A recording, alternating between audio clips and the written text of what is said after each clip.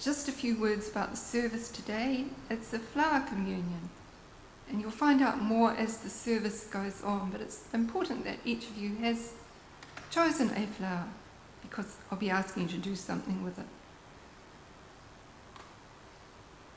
So, the opening words are a poem by Albert Leighton. Flowers, they are autographs of angels, penned in nature's green-leaved book, and blended tints borrowed from rainbows in the sunset skies, and written everywhere, on plain and hill, in lonely dells, mid crowded haunts of men, on the broad prairies where no eye save God's is, save God's may read their silent sacred mysteries. Thank God for flowers, they gladden human hearts. Seraphic breathings part their fragrant lips with whisperings of heaven. We light this chalice in remembrance of those who laid down the foundation of our communities in the spirit of freedom, love and tolerance, to remember that true light will outshine darkness. And there is a prayer by Francis David, who founded the Hungarian Unitarian Church in the 16th century. Faith is the gift of God. The true signs of faith are an inner purity and love and an honest life and good deeds. Love is the ultimate interpretation and completion of the law. According to Jesus, love is the plenitude of the law. Love is the royal commandment.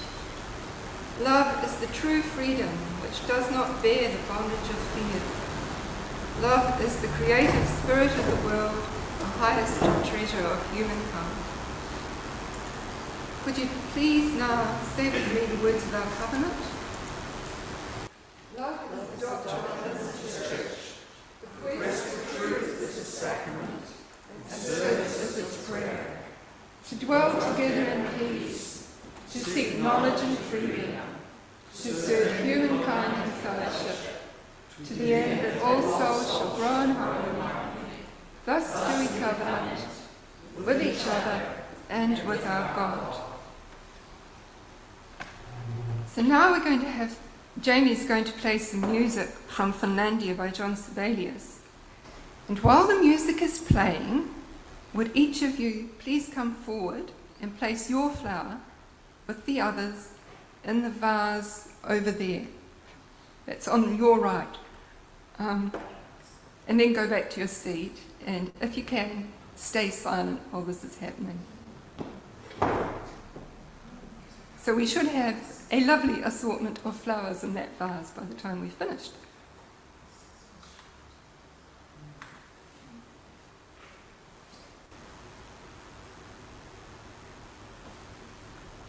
So, I have an anonymous reading. I'm not quite sure where this one came from.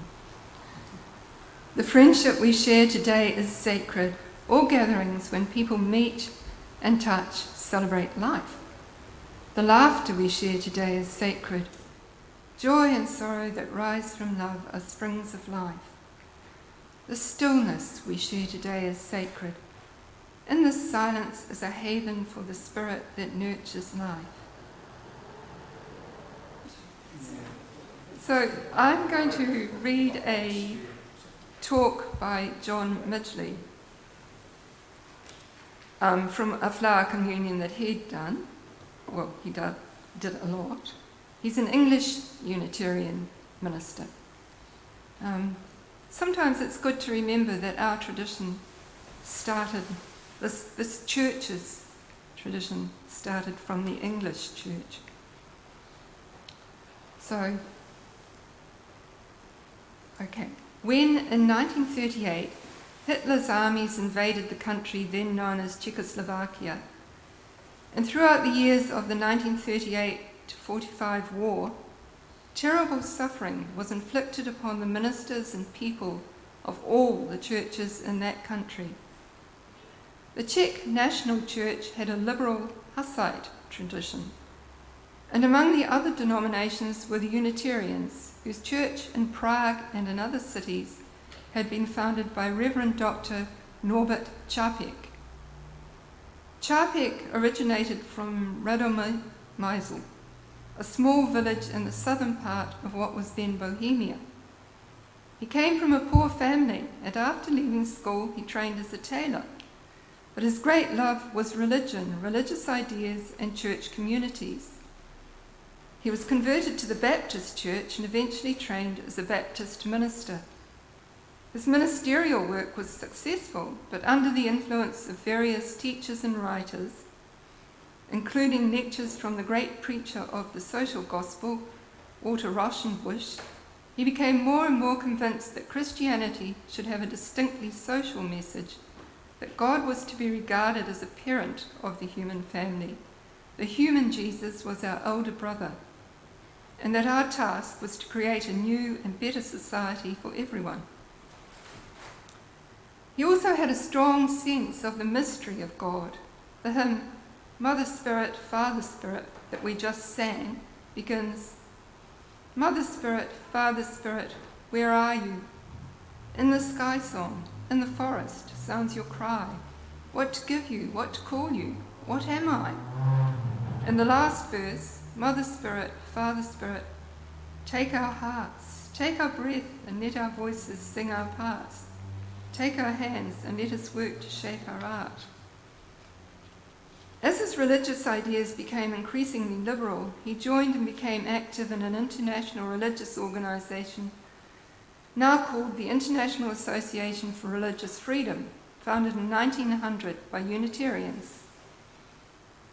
At the 1910 Berlin Religious Freedom Congress, he met active Unitarians, including officers of the American Unitarian Association.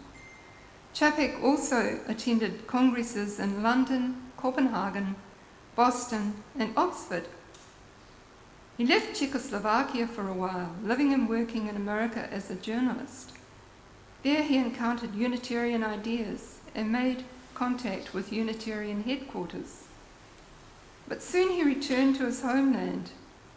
With the support of the American Unitarian Association, and later support from British Unitarians, he was able to establish a new religious movement that flourished with large congregations and an active children's program. It still exists, now known as the Transylvanian Unitarian Church. Among the members of this congregation in Prague were many ex-Catholics who, reacting strongly against the Catholic faith, had come to find the traditional communion service with bread and wine unacceptable.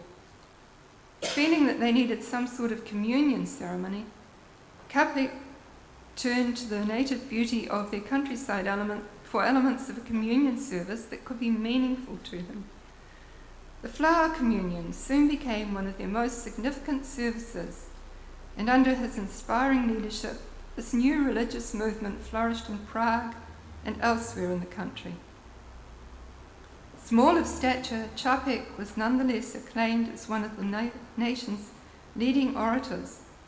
He wrote more than 90 hymns, often composing the music as well as the words. When it became clear, however, that the Nazis would invade Czechoslovakia, Čapek's friends urged him to leave the country. His wide reputation as a religious liberal, his activities as a hymn writer, newspaper editor, preacher, teacher, and lecturer put him in a dangerous position.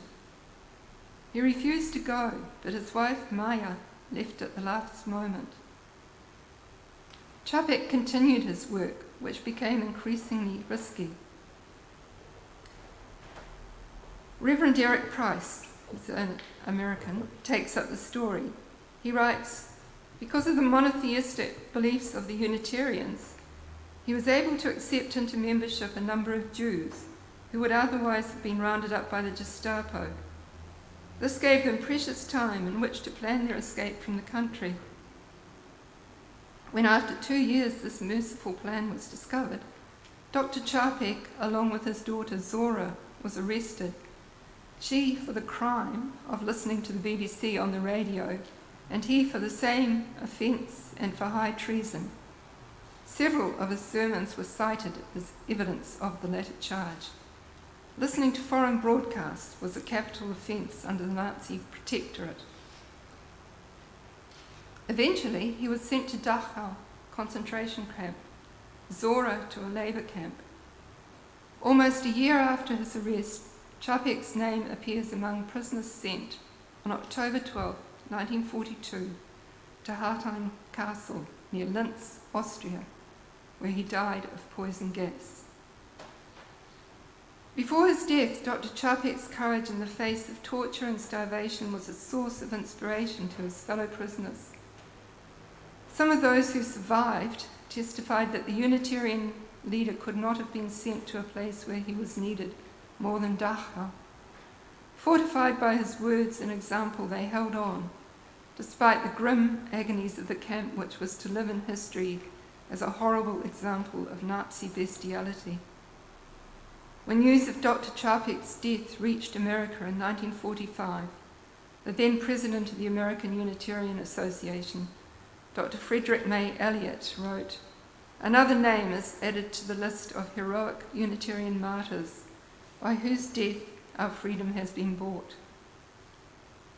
Since that time, many of the Unitarian churches, now Unitarian Universalists, in America have celebrated the flower communion. In 1965, Reverend Eric Price brought a version of the service and the story of Norbert Čapek to Britain. Since then, an increasing number of their congregations have held this service annually, and we used to in this church. It is held partly for its own intrinsic beauty, partly as a symbolic expression of giving and receiving in our worship together as a congregation, and now also as a fitting memorial to Norbert Čapek, who created this service in happier days. So, the day on which we celebrate the beauty of our world in flowers, rejoice in all we give and receive from our freedom to worship together as our hearts and minds prompt us. And at a time when we can see greater freedoms have returned to what is now the Czech Republic and other parts of Europe, this occasion has become for us also a kind of Unitarian Saints' Day. His life of service reached its climax in great courage in the face of appalling tragedy. We shall remember him in our worship as we share the beauty of a flower. Amen. So can you now join me in extinguishing the chalice, and we'll read it together.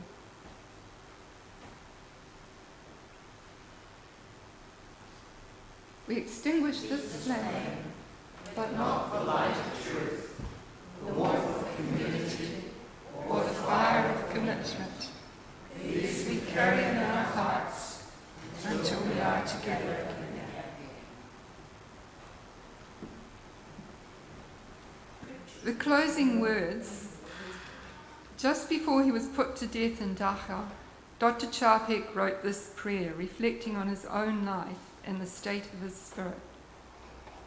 It is worthwhile to live and fight courageously for sacred ideals. Oh, blow ye evil winds into my body's fire, my soul you'll never unravel. Even though disappointed 1,000 times or fallen in the fight, and everything would worthless seem, I have lived amidst eternity. Be grateful, my soul, my life was worth living. He who was pressed from all sides but remained victorious in spirit is welcomed into the choir of heroes. He who overcame the fetters giving wing to the mind is entering into the golden age of the victorious. Now Frank is going to play a postlude, which is Isolde und Liebestod by Franz Liszt. And during the postlude, could you each please come forward and take a flower from the vase on the table and choose one that wasn't the one you brought. It'll be a flower that represents someone else, their thoughts, their feelings and associations. By exchanging flowers, we show our willingness to walk together in our search for truth, disregarding all that might divide us. Each person takes home a flower brought by someone else, thus symbolizing our shared celebration and community. This communion of sharing is essential to a free people of a free religion, and is the whole point of the service. So please do it.